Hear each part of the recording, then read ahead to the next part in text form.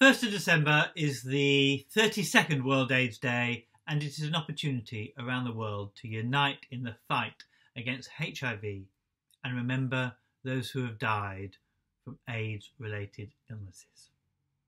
Governments, parliamentarians, activists and successive members of all parties, of all colours, have played a huge role in the HIV response here in the UK. But now is the time to step up and redouble our efforts to win the fight those before us started.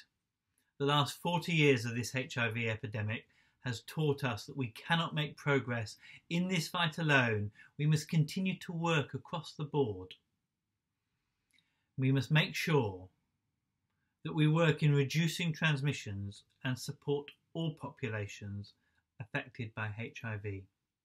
As a member of the all-party parliamentary group on HIV and AIDS, and as someone living with HIV, I pledge to do all I can to ensure that by the end of the decade, that target is a reality.